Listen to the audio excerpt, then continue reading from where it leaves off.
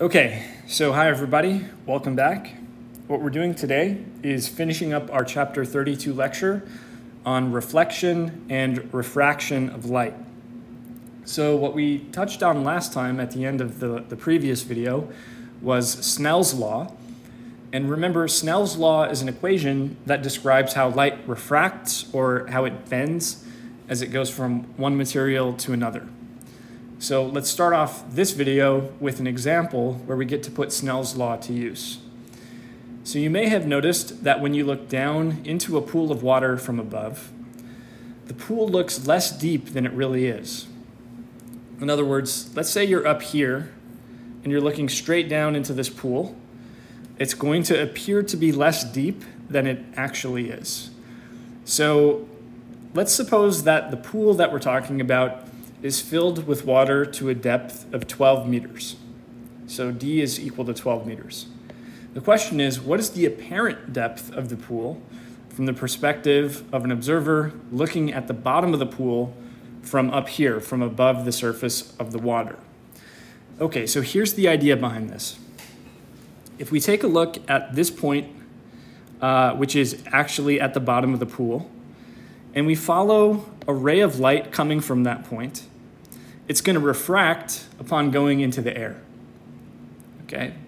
And same with this ray. It's going to refract after it goes into the air. Now, if you're looking down at the pool from above, these rays right here, the refracted rays, are what is actually entering your eye. So what you see is these refracted rays entering your eye. And if you trace those rays back, it looks like they're actually coming from here, from this red point. So the yellow point at the bottom of the pool is where the rays actually come from. But this red point is where we trace the refracted rays back, and that's where it appears they're coming from. Okay, so to us, that's where it's going to look like they're coming from. And what's the depth of that red point? Well, that's what we call the apparent depth, D prime. That's how deep the pool actually appears to be. So what we're going to do is figure out D prime, and let's do that. Okay, so let's work this one out. Let's start by drawing the interface between air and water. So air is up here with index of refraction, let's call it N1, and the water is down here with index of refraction, let's call it N2. So this would be the interface between the two materials. The normal line is perpendicular to that. And so, of course, when we have a ray coming from the water and then into the air, it's going to be refracted. And this shows that the ray is bent as it travels into the air. Okay, so those two angles, we can call them theta 1 for air, because we're just labeling air as material number 1, and theta 2 for the water. And both of those angles are measured relative to the normal line. Okay, so let's say that this point down here, point B, is the bottom of the pool. Okay, and that's where rays actually originate.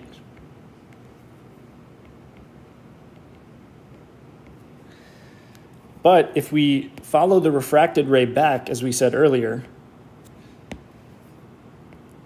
it looks like it's coming from over here, which I'll label as point A. So the depth below the surface of point A is what we call D prime. The depth below the surface of point B is what we call D. Okay, so point A is where rays appear to originate.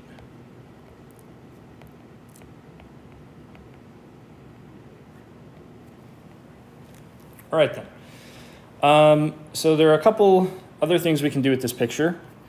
I'm going to draw another vertical line like this that goes through point A and then through point B.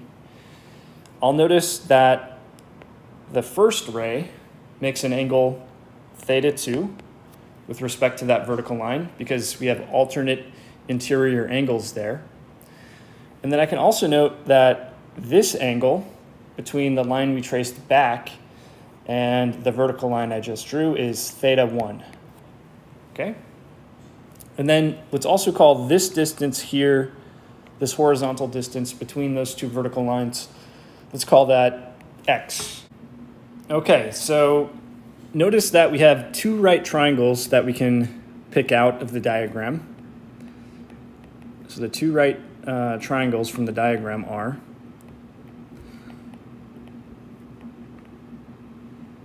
so we have one where this horizontal side is x and this vertical side is d prime, and there's a right angle between those two sides. And then theta 1 is the angle at the bottom here. We have another triangle, the larger one, where we have the same horizontal side x, but the vertical side is bigger, it's d, and the angle down here is theta 2. And of course, there's a right angle between x and d. So with my first triangle, I can write down tangent theta 1. That would be opposite over adjacent. So the opposite side would be x, the adjacent side would be d prime. Using the other triangle, tangent of theta 2, that would give us opposite over adjacent, x over d. Okay, so the next thing that we're going to do is to assume that the angles involved are small. So let's think about that for a second. This is actually a very valid assumption to make here because let's say this is your eye, and the rays entering your eye, let's say there's one here and another one here. They're going to have to be separated by a very small angle because they're entering a very small opening, which is the pupil of your eye. So assuming the angles are small is perfectly valid considering these rays are going to be entering your eye. So what can we say about small angles? Well, one thing we can say when you're dealing with small angles is that tangent theta, which is equal to sine over cosine, of course, will approximately be equal to, so we'll leave sine alone. When angles are small, cosine is approximately equal to 1. So the lesson here is when you have small angles, tangent and sine are pretty much the same thing. Okay, so that's going to be useful in what comes next, because if we apply Snell's law,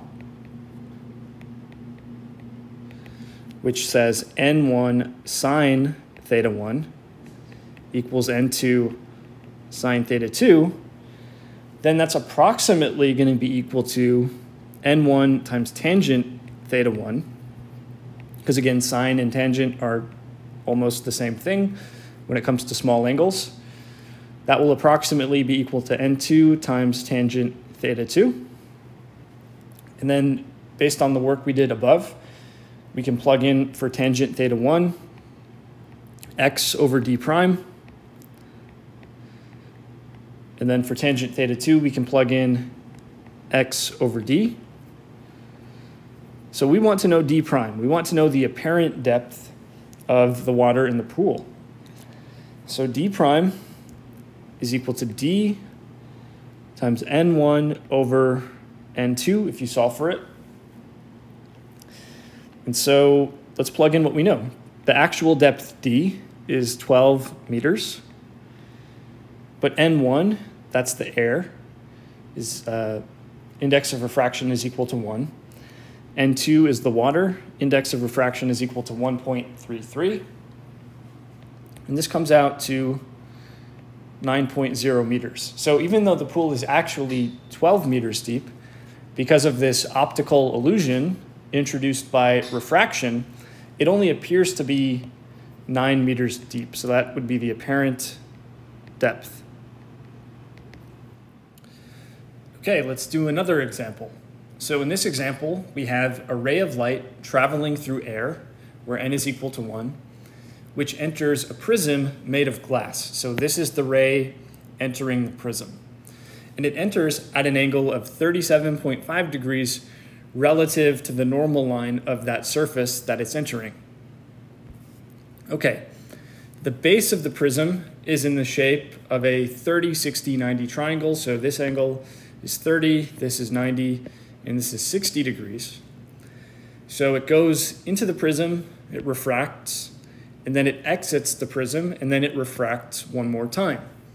So the question here is, at what angle does this ray leaving the prism actually travel at? So what is this angle between this normal line here and the ray exiting the prism? So let's figure this out. Okay, so let's start by copying down the picture. We have a prism like this in the shape of a 30, 60, 90 triangle. So this is the 30-degree angle up here, 60 degrees down here, and 90 degrees here. The index of refraction in air is equal to 1. In the prism, it's equal to 1.54 because it's made out of glass. And so let's draw the ray that's entering the prism like so. So this ray comes in at an angle of 37.5 degrees. Once it's traveling in the prism, it's going to be refracted. And then it will travel in this straight line. And then it's going to exit the prism. And it's going to be refracted again. So now it's going to be moving this way. Okay, so we have a whole bunch of different angles that we can label here. Let's call this angle alpha between the ray that is traveling inside the prism and the first normal line. Let's call this one beta, the angle between the second normal line in that ray that's traveling in the prism. And then how about we call this gamma, the angle that the final ray makes with respect to that second normal line. So gamma, we don't know. We're going to figure it out. We can also take note of the fact that this angle is just equal to 90 minus alpha, because together that angle and alpha make up the normal line, which is at 90 degrees to the surface. And in a similar way, this angle is 90 minus beta, because again, if you take that angle and you add it to beta, you should get 90 degrees because it's a normal line. And I think that's everything I wanted to label on this diagram. So let's start by applying Snell's law. Let's start by applying Snell's law to the first interface.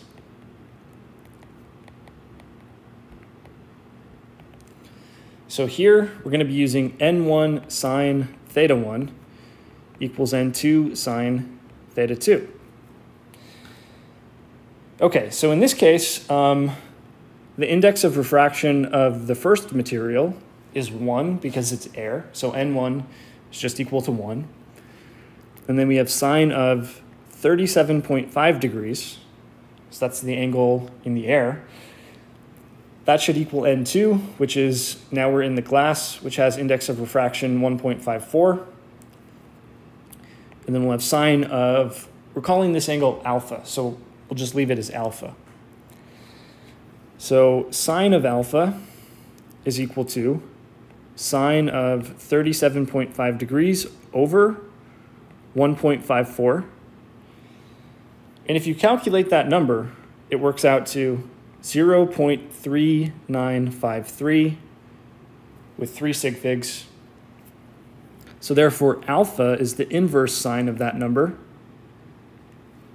Alpha is the inverse sine of 0.3953, which, if you work it out, is 23.28 degrees.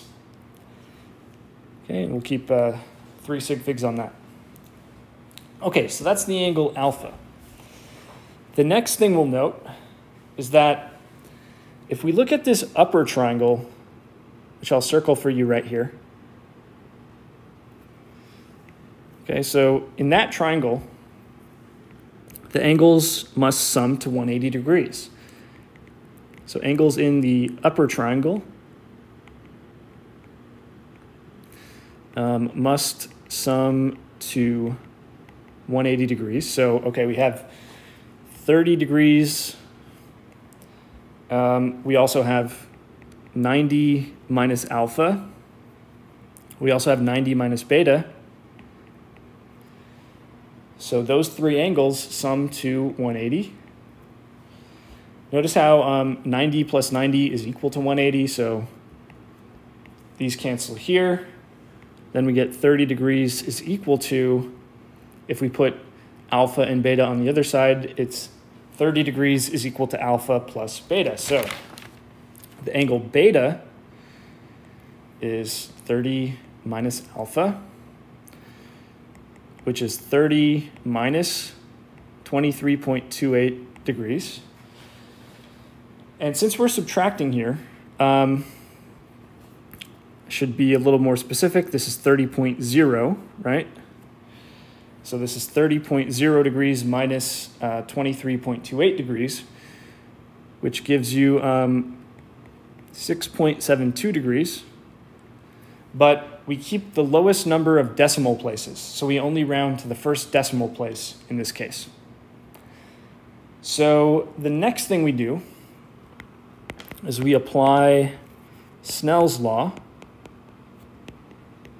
at the second interface.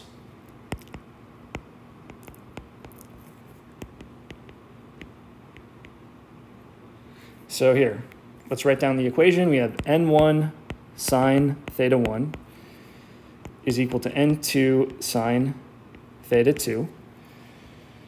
So the first material is glass, which is 1.54, and the angle is beta, which is 6.72 degrees. So that's n1 times sine theta 1. Since we're exiting the prism and going into the air, n2 is equal to 1. And we don't know the angle that final ray comes out at, but we're calling it gamma in our diagram. So let's just call it gamma. So what we have is sine of gamma is equal to 1.54 times the sine of 6.72 degrees,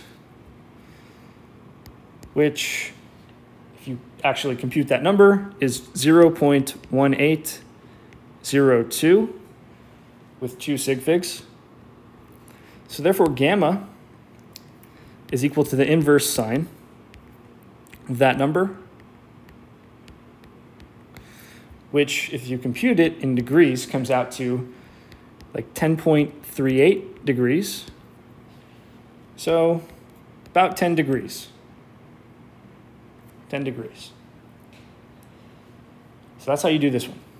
Okay, so let's take that previous example as kind of a jumping off point to talk about dispersion of light.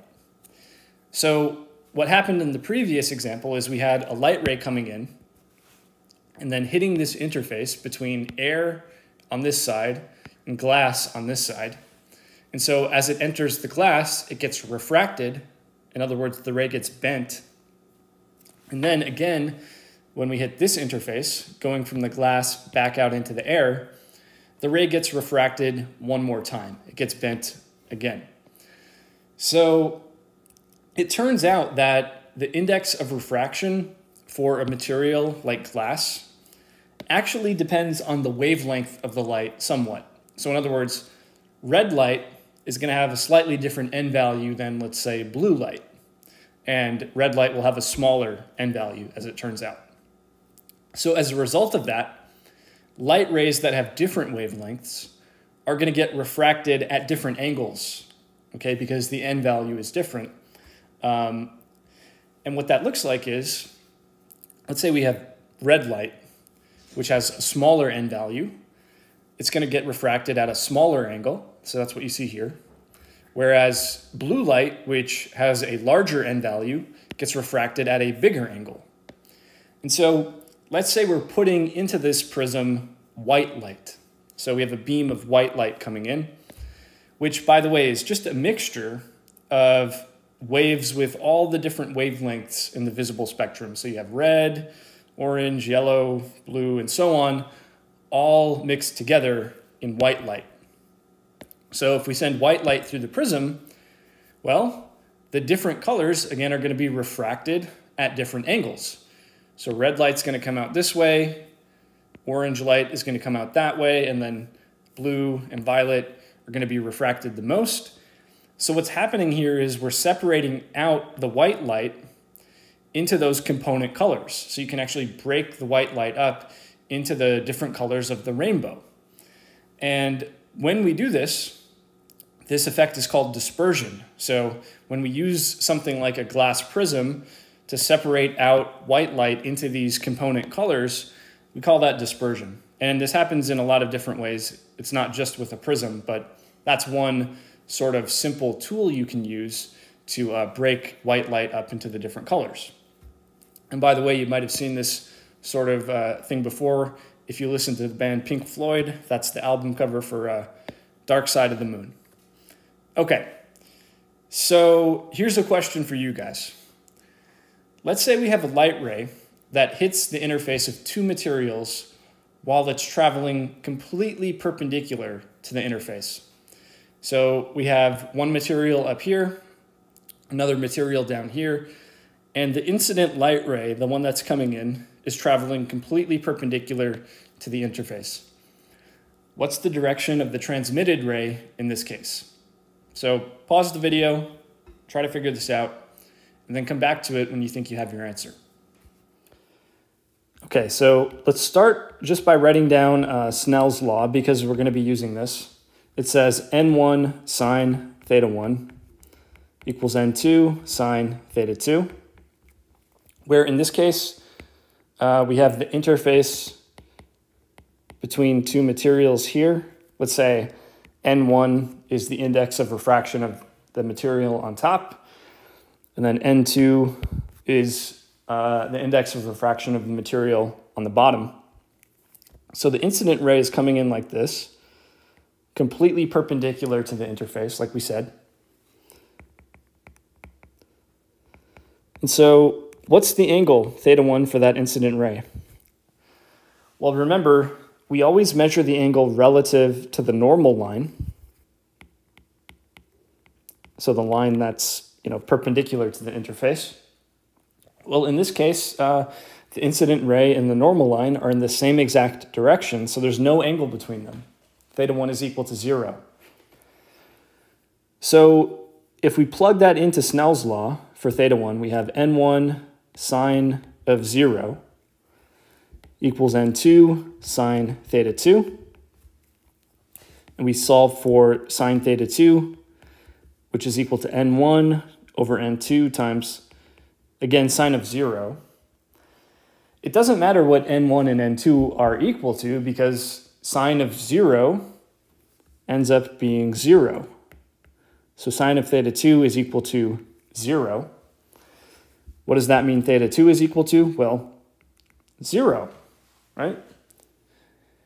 So if you take the inverse sine of 0, in other words, you're going to get 0 out. Okay, that means the refracted ray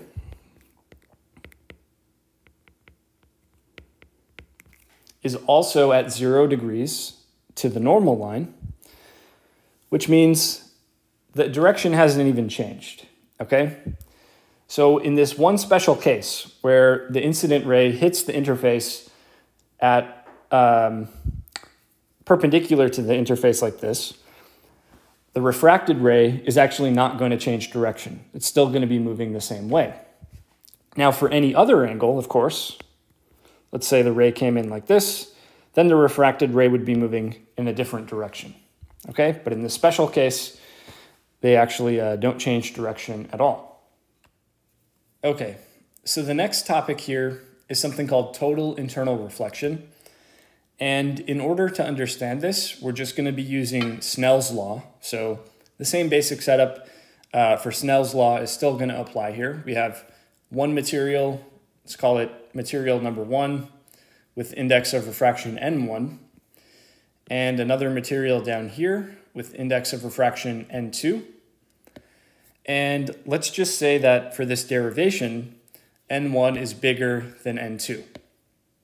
So that means the light is moving from a region of high index of refraction to a region of lower index of refraction. So we're going from high to low N.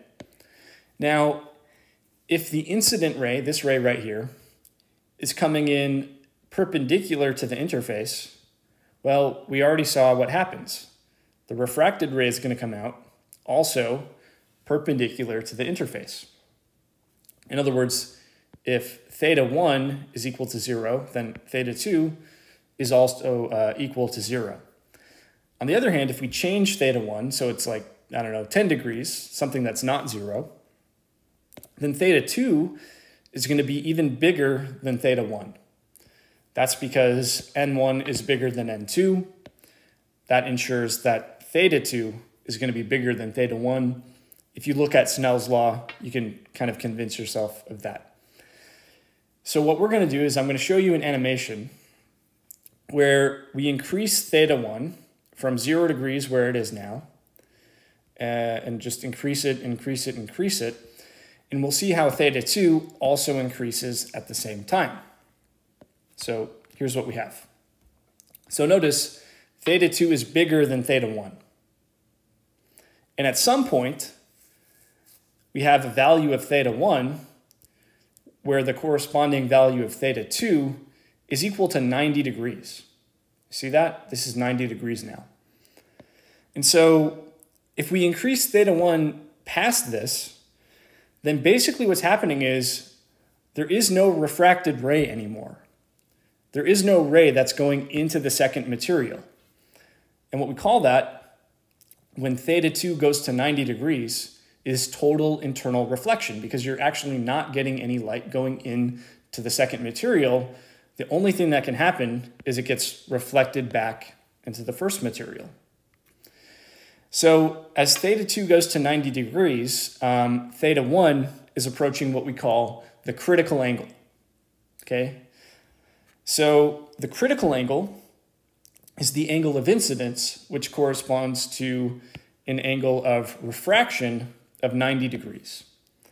So let's do a little bit of math to figure out what the formula for the critical angle is going to be.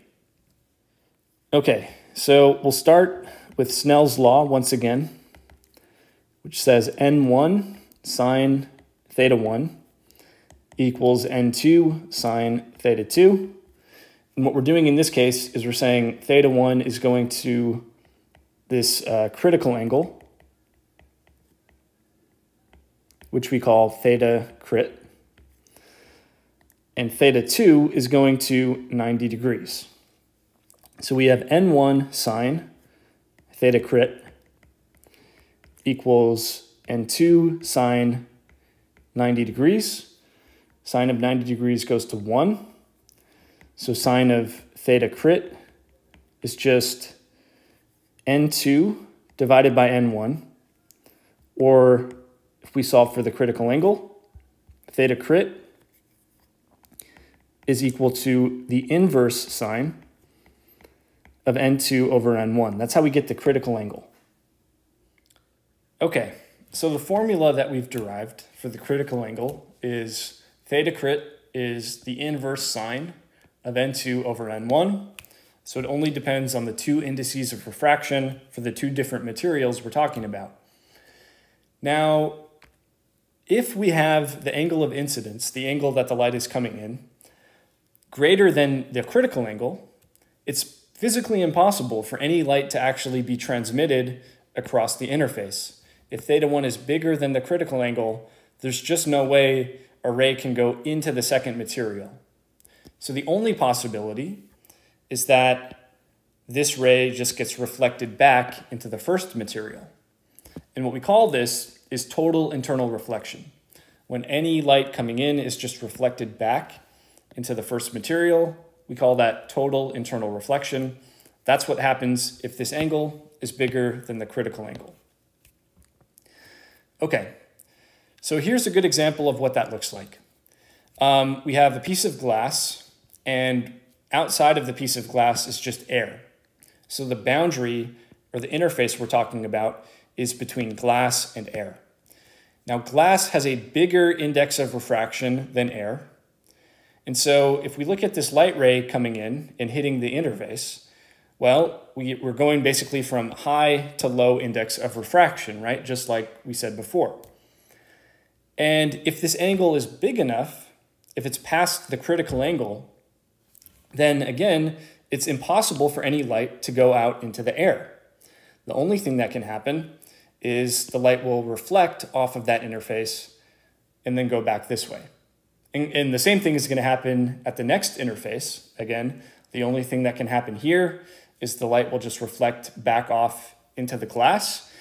And so the light is sort of trapped in the glass. It's just bouncing around inside of the glass. It's not able to escape. So this is actually a very important effect. It has a lot of really important technological applications. And I left a link to a video. It's a really short video that explains a little bit more about how this works and some of those technological applications. So click the link here if you want to see more about that. Okay, so you may have heard of fiber optics before. This is the idea that information can be transmitted over very long distances using pulses of light. And these pulses of light will then travel down a glass or a plastic strand, which we call an optical fiber. So this picture here shows you a whole bunch of optical fibers. You can see that light is able to travel down those plastic strands, and it's coming out of the end of those optical fibers. So first of all, how is it that we can transfer information using pulses of light? Well, that's pretty simple. If the light is on, that can be interpreted as a 1. And if the light is off, that can be interpreted as a 0. And a sequence of zeros and ones is all you need to transfer information using binary code. So just a big long list of zeros and ones is all you need. You can transfer that list by using pulses of light. Whenever the light is off, that's a 0. Whenever it's on, that's a 1. So the reason this works, the reason you can actually send the light down these optical fibers is that total internal reflection is going on inside of the optical fiber. So if we look at the more detailed structure of the optical fiber, it's basically a bunch of cylinders concentric to one another. So at the very inner part of the optical fiber, we have what's called the core. Again, this is going to be made of usually plastic or glass. And then surrounding that is something called the cladding. And then everything else that surrounds that is just sort of protective material. So we have some kind of coating and then some kind of outer jacket. But the really interesting physics is happening here with the core and the cladding. So if the index of refraction of the core is bigger than the cladding, then we can get total internal reflection happening inside of the core. Just like I showed you earlier, the light is not going to be able to escape the core. It's just going to bounce around back and forth inside of it because there's total internal reflection happening inside of the core. And so no matter how you bend or kind of distort the cables, as long as you're not bending it too much, you can get the light pulse to stay inside of the core, and it will just be guided along the cable no matter what. So this type of technology is often used in computer networks. We can transmit telephone signals this way or cable TV signals. This is something that's just all around us, fiber optics. Okay, so here's a question for you guys to think about. What is the critical angle for light traveling from water into air? The relevant values for the index of refraction are given in this table. So just look up N for air and N for water, and you should be able to calculate this critical angle. So pause the video, see if you can get this, and then we'll go through it together. Okay, so the basic idea here is that we have the interface between air and water. So let's call the air material number 2, N2, and let's call the water material number 1, N1. And so the idea is if this is the normal line, we have a ray coming in at some angle theta 1, and then being refracted at some angle theta 2 once it enters the air. So remember, as theta 1 goes to the critical angle, theta 2 is going to 90 degrees. So from Snell's law, which says N1 sine theta 1 equals N2 sine theta 2, we have N1 sine theta critical equals N2 sine 90, which is just 1. So sine theta critical is equal to N2 over N1. Theta critical is the inverse sine of N2 over N1. Okay, so we already knew that, right? So if we plug in the relevant values here, N2 should be the index of refraction of air, which is basically just 1. It's very, very close to 1. The index of refraction for water, on the other hand, is about 1.33. So the inverse sine of 1 over 1.33, if you work it out, is about 48.75 degrees, or about 48.8 degrees. So, in other words, if this angle theta 1 is any bigger than 48.8 degrees, then you're actually not going to get a ray coming out into the air. It's going to be total internal reflection. That's the critical angle. That's what we found. So another interesting effect that we can understand by applying Snell's law is something called Snell's window. So here's the idea. Let's say you're underwater and you're looking up towards the surface of the water.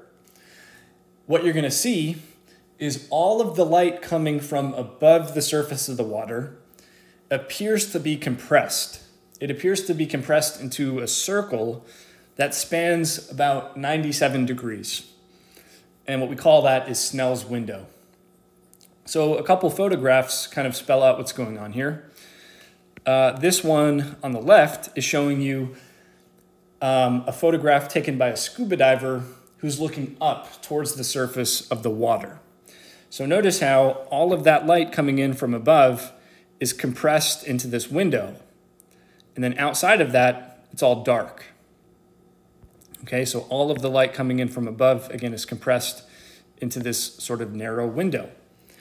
Here's another picture, which looks a little bit different, but it's actually illustrating the same effect. This one is taken from underwater in a pool. Okay, so we're looking up at the surface of the water from a pool. So here you can see Snell's window. Okay, this is where all of the light coming from above the water is compressed into. And then outside of that window, all we're seeing is reflected light coming from below the surface. So notice how, let's say over here, we're just seeing a reflection of the bottom of the pool. Okay, and over here, we're just seeing, again, a reflection of the bottom of the pool. The only light coming from above the surface, again, is compressed into that window, which we call Snell's window. So the next thing I'm going to do is just show you why does this happen, and why is it that that window spans about 97 degrees. So let's work this out.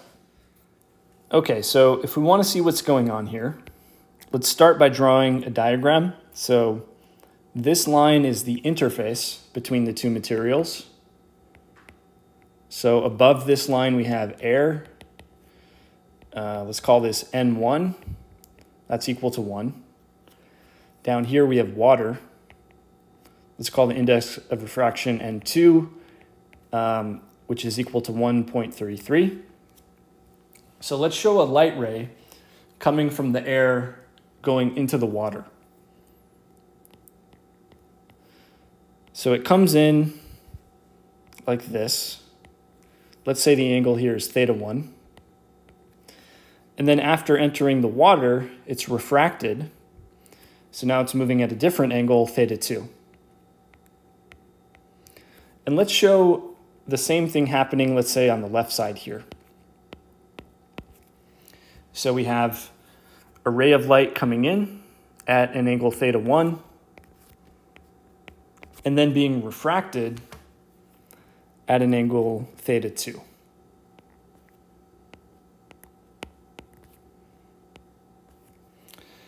Okay.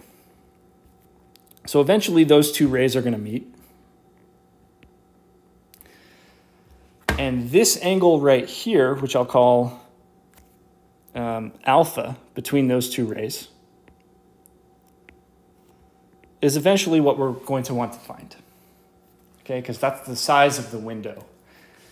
Now, the thing to notice is that all of the light coming from above, the surface,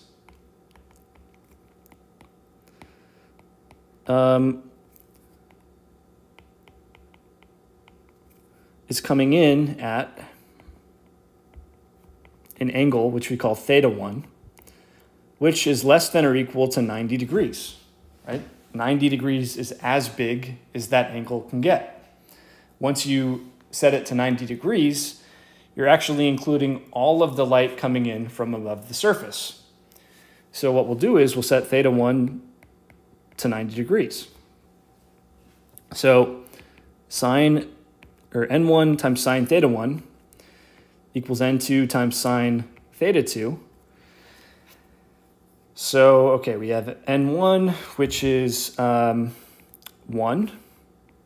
Then we have sine of theta 1, which is sine of 90, equaling n2, which is 1.33 times sine of theta 2. We're going to solve for theta 2. Sine of theta 2,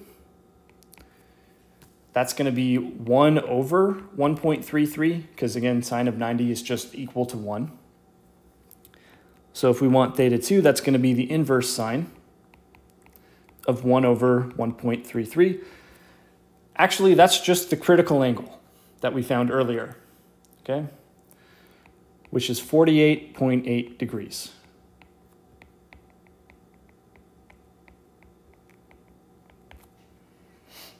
Okay then, so if we go back to the diagram, I'm going to draw another vertical line that cuts this triangle in half like this.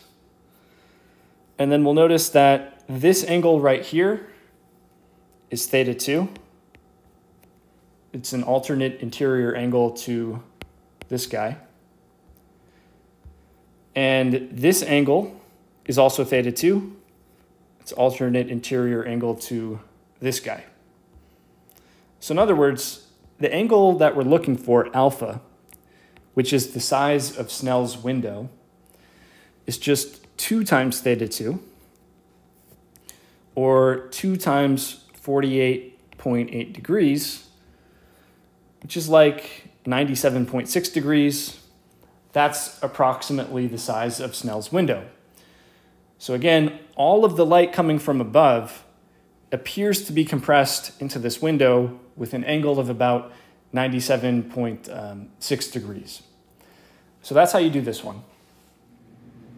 All right, so that's all the content from chapter 32 that I wanted to cover. And since we have a little bit of extra time, I thought I would spend the rest of the video just going through some of the practice problems at the end of the lecture.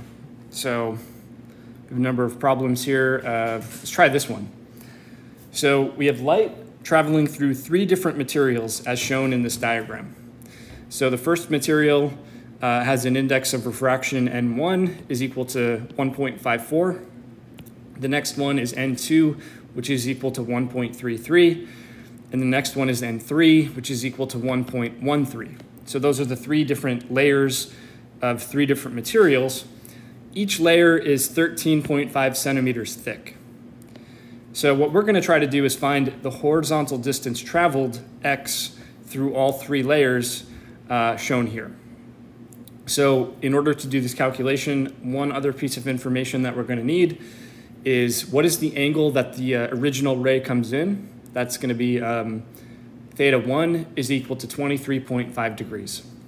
So using that, we're going to find the horizontal distance x.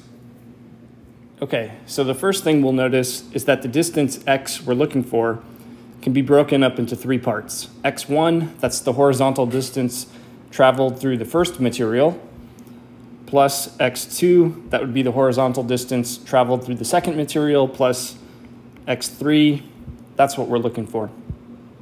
Now, if we go to the diagram, we'll notice that this angle here is the same as theta 1, and that forms a nice right triangle. So theta 1 is up here. This is a right angle. And then x1 would be this horizontal distance we're looking for. And then let's call the thickness of that layer the vertical distance, t.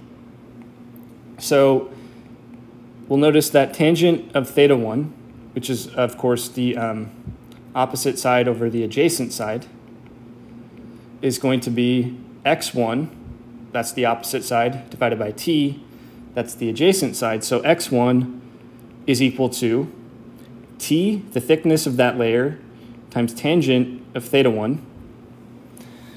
Now, if we go to the next layer down, this ray that enters material number 2 is refracted, so there's a new angle here, theta 2. And from that, we can get a similar looking triangle where this angle is theta 2 now. The horizontal distance is x2. And the thickness is the same thing, t. So x2 is equal to t times tangent theta 2. And if we do this for the third layer, we'll find that x3 is equal to t times tangent theta 3 by the same exact reasoning that we used for x1. So therefore, x total is going to be, I have a factor of t out front, the thickness of each layer. And then I'll have tangent theta 1 plus tangent theta 2 plus tangent theta 3. That will give me the distance I'm looking for. So how can we find all of those angles? Well, theta 1 we already know. Theta 2 I'm going to figure out using Snell's law. So here, we'll apply Snell's law at the interface between 1 and 2.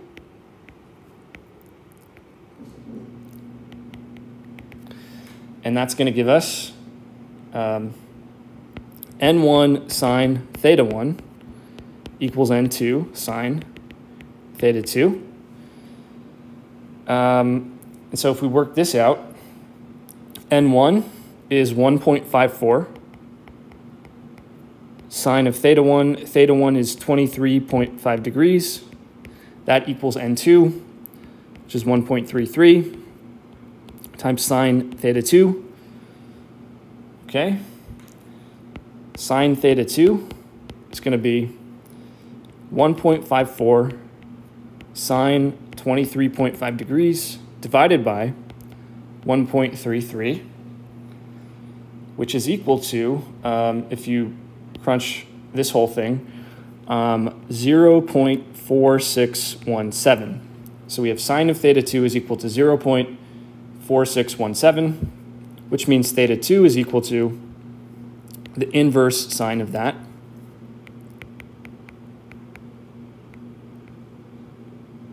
Now, if you calculate the inverse sine of that number, you're going to get 27.497 degrees. So that should be theta 2. And we'll keep 3 sig figs on that. Okay, so the next thing we'll do is Snell's law, again at the next interface. So the interface between material 2 and 3. So we have n2 sine theta 2 equals n3 sine theta 3. So here's what we're talking about. This is theta 2.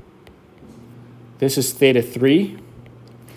And if we want to solve for theta 3, we can apply Snell's law by comparing what's going on at 2 and 3. So what's n2? That's 1.33. Then we take sine of theta 2, which we just found is 27.497 degrees. Now that's equal to n3, which is 1.13. And that multiplies sine theta 3. So sine theta 3, if we solve for that, is 1.33 times sine of 27.497 degrees divided by 1.13. And if you crunch those numbers, this works out to 0.5434. So theta 3 is the inverse sine of 0.5434. And if you calculate that, you'll get 32.92 degrees. So we're going to use all of those numbers we calculated in the formula for x. So x is the thickness of each layer, T.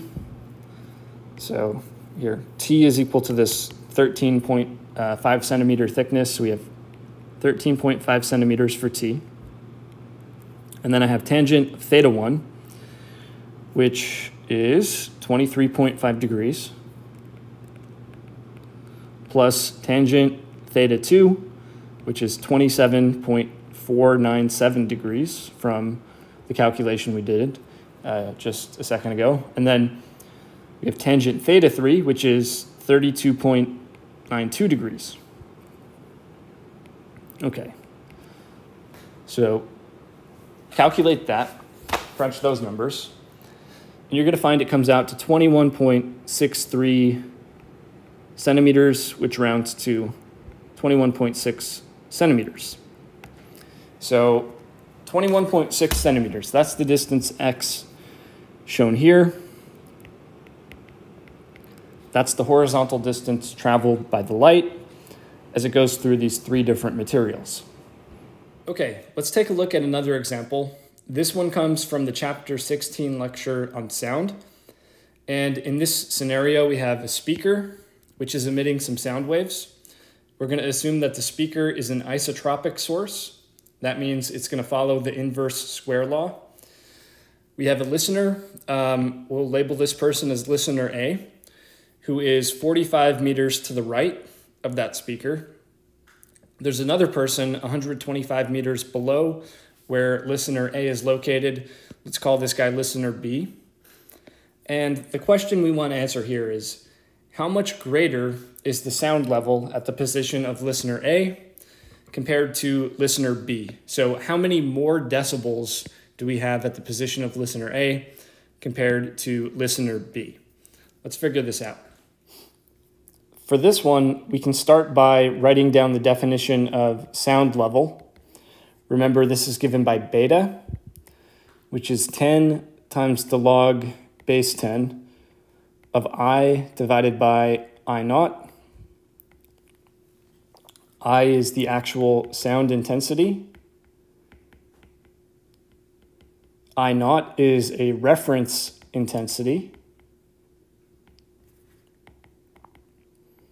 And the value is 10 to the minus 12 watts per square meter. But here, we're not interested in calculating a sound level. What we want is the difference between 2 sound levels. So let's do beta A minus beta B. So the difference between the sound level that listener A hears and listener B hears. So this will be 10 times the log base 10 of the intensity for listener A divided by I naught minus 10 log base 10 of intensity B divided by I naught. So we can simplify this. For 1, there's a common factor of 10 out in front of both of these terms. And then we can actually bring the two logs together as one. Since we're subtracting two logarithms, that's the same as division. So in other words, we have IA divided by I naught over IB divided by I naught in the same logarithm. That's what we can do. And so we can cancel out I naught. It doesn't actually matter for our purposes what that reference intensity is, because we just get 10 times log base 10 of the intensity at point A divided by the intensity at point B. Okay, so next, we're going to employ the inverse square law. This says that when we have an isotropic source, so it radiates sound evenly in all directions, the intensity is going to be given by the power output of the speaker in this case, divided by 4 pi times r squared. So one thing we can do with this is rearrange the equation to say I times r squared is equal to the power output of the speaker divided by 4 pi. Now all of this right here on the right-hand side, the power of the speaker and 4 pi, is just one big constant. So one way we can interpret the inverse square law is a statement that I times r squared is a constant. So IA times RA squared is equal to IB times RB squared. Then we have IA divided by IB.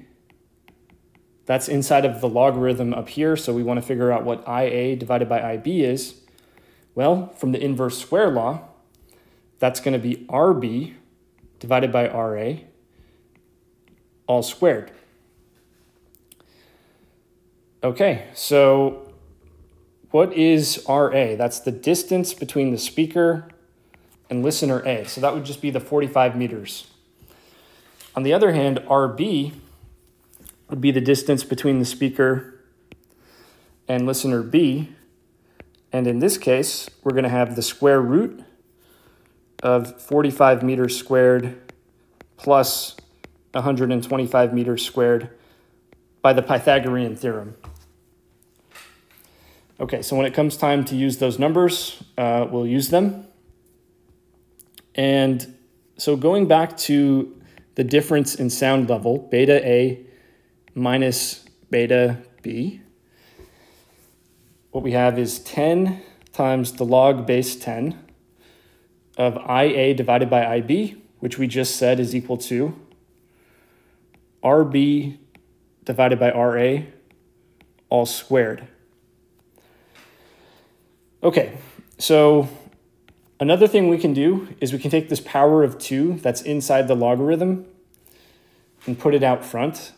So this is the same as 20 times the log base 10 of RB divided by RA. Okay, now let's just plug in the numbers. We have 20 times the log base 10. RB from up here is the square root of 45 meters squared plus 125 meters squared, divided by RA, which is 45 meters. If you compute that, it comes out to 9.4, and this is measured in decibels. So in other words, the sound is 9.4 decibels louder at the position of listener A compared to listener B. Okay, let's do another example from the chapter 16 lecture. In this case, we have two speakers. One of the speakers is at the origin. Let's call this speaker number 2. The other one is 4.5 meters above that along the y-axis. That's speaker number 1. Now these two speakers are in phase, and they're both playing a tone with a frequency of 250 hertz. We have a listener who starts at the location of speaker number 2, but then moves along the x-axis. So when the listener is located at x equals 2.32 meters, is he at a point of constructive interference, destructive interference, or neither? We'll take the speed of sound in the air to be 343 meters per second. Let's work this out. All right, so let's start by drawing a picture of what's going on here. We have speaker number 1, speaker number 2 directly below that, and then the listener directly to the right of speaker number 2. So we have a couple distances we can label. The distance between speaker number 1 and speaker number 2, let's call that h. So h is equal to 4.50 meters. That's just given to us. The distance between speaker number 2 and the listener, let's call that d. And again, we know the value from the problem is 2.32 meters. Let's also note that there's a right angle here between these two lines. And so here's the way we're going to tackle this problem, okay? We're first going to look at the path length difference between the two sound waves that are reaching the listener. So we're going to have one that's coming from speaker number 1. It's going to travel a distance x, let's call it x1, to get to the listener. We'll have another sound wave that is coming from speaker number 2, and it will have to travel a distance x2 to get to the listener. So x1 is the hypotenuse of this triangle that we've just constructed. So by the Pythagorean theorem, it's going to be the square root of d squared plus h squared, whereas x2 is just the same as d. And of course, the path length difference, delta x, is simply going to be given by x1 minus x2, or the square root of d squared plus h squared minus d.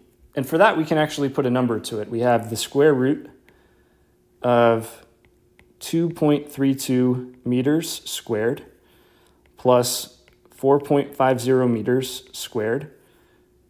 So all of that is under the square root, and then minus 2.32 meters. If you work this out, it's 2.74 meters. In other words, the wave coming from speaker number 1 has to travel 2.74 meters more than the wave coming out of speaker number 2 in order to get to the listener. Okay, so let's just put that to the side. Another thing we can calculate is the wavelength. V is equal to lambda times f, which means the wavelength lambda is equal to v over f.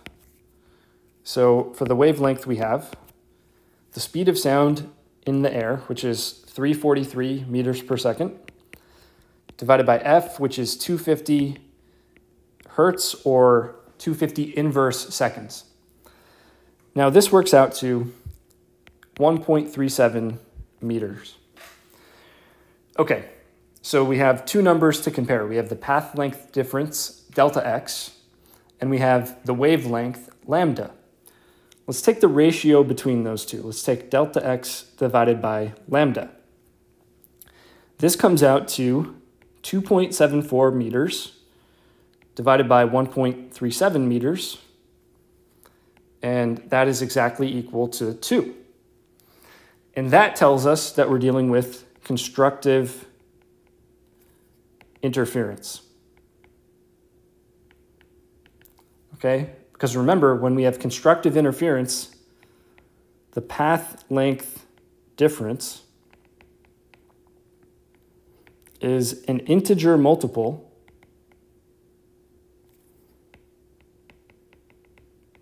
of the wavelength. So, in other words, the constructive interference condition says that delta x is equal to n times lambda for n is equal to 0, 1, 2, and so on. In this case, n happens to be equal to 2, but clearly we're meeting the condition for constructive interference. So that's how we do this one. Okay, so let's go all the way back now to chapter 15, to the lecture on mechanical waves, and let's try this problem.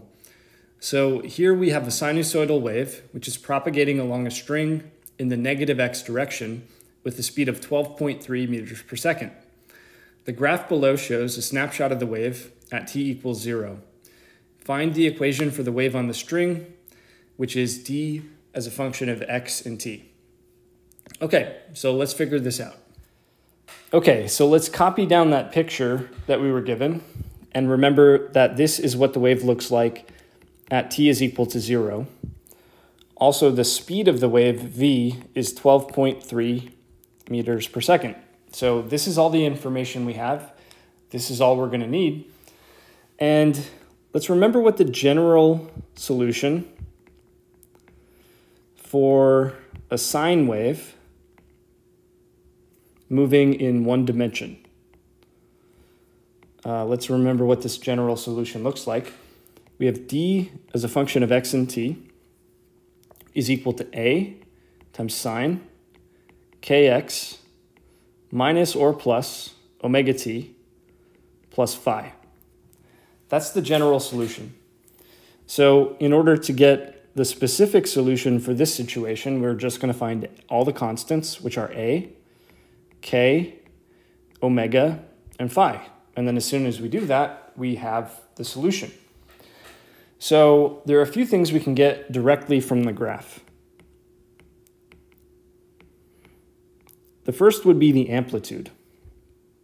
The amplitude of a wave is just the maximum height above 0 or the maximum displacement above 0 that wave achieves. So in this case, we can see that the amplitude is 10 centimeters. Now the wavelength is the distance between two peaks of the wave. So that's lambda. And from the graph we can see, okay, well, this peak is at 20 meters. And the other peak is at 4 meters. So 16 meters is the wavelength. So that's pretty much all the information that we can glean just by looking at the graph. So next, we're going to make a couple calculations. First, we're going to remember that v is equal to lambda f. That's the fundamental relationship between speed, wavelength, and frequency.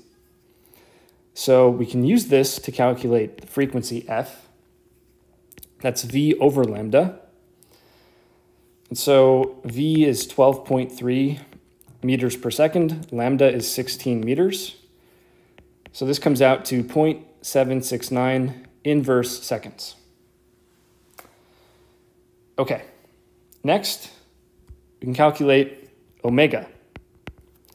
Omega is just equal to 2 pi times f. So that would be 2 pi times 0.769 inverse seconds, which would work out to 4.83 radians per second. Okay, next we can calculate the constant k. K is equal to 2 pi divided by lambda. So that would be 2 pi over 16, which would be pi divided by 8, 16 meters, by the way, down here. So this would be radians per meter as a unit. And in decimal form, that's just 0.393 radians per meter. Okay, so we've got omega, we've got k, we've got the amplitude. The only thing that really remains here is to figure out, well, in the equation up here, are we going to use the positive or the negative sign? So the rule is this. You use the positive sign if moving in the negative x direction. You use the negative sign if moving in the positive x direction. So this wave happens to be moving in the negative x direction. So we're going to use the positive sign. Okay, The last thing to get is phi. That's called the phase of the wave, the phase angle. The way we're going to get this is we're going to plug in 0 for x and 0 for t into the original function. So we have a times sine of k times 0 for x. Then we have plus omega times plugging in 0 for the time. And then that's plus phi. So this would be equal to a times sine of phi. So from the graph, we can see that the displacement of our wave when x is equal to 0 and when t is equal to 0, well, the displacement is 0. So what we can do is set a sine phi equal to 0. So we have sine of phi equals 0. What's phi going to be?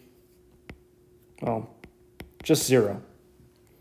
So the final answer for d of x and t is we have a, which is 10 centimeters, times sine of k, which is 0.393 radians per meter, times x, and then plus omega, which is 4.83 radians per second, times t. So that would be the solution for this particular sine wave. Okay, so there are plenty of other practice problems at the end of the lecture that you can take a look at, and definitely do these for practice as you study for the upcoming test. But we'll end this video here. So I'll see you in the next one. And as always, be safe out there, be healthy, take care.